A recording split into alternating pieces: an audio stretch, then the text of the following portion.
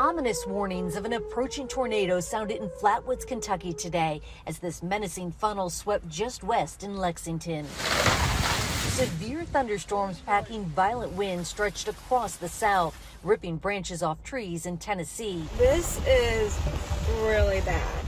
Downtown Parkersburg, West Virginia turned into a flood zone brought on by heavy afternoon rain. The storm system pushed through the Midwest this weekend with reports of nearly a dozen tornadoes, including one in Christian County, Illinois, shredding roofs and damaging power lines. From California to Texas to Florida, about 100 million are under heat alerts. Omar Villafranca is in Johnson County, Texas. The baking triple-digit heat here in north and central Texas has also turned parts of the state into a tinderbox.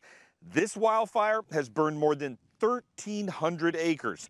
And for crews, working in this heat is dangerous.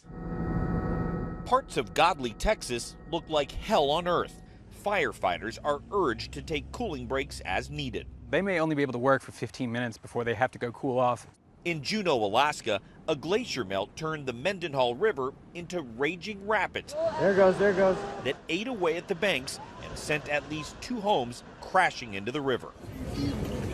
Back here in the Northeast, the wet weather forced the FAA to reroute planes around the storms heading to the East Coast, causing delays in airports including New York, D.C., and Atlanta. We all have stuff to do tomorrow. Now we can't, so. More than 500,000 customers are without power across the South and Mid-Atlantic, and at least a dozen states are under tornado watches tonight. Meg Oliver, CBS News, Reading, Pennsylvania.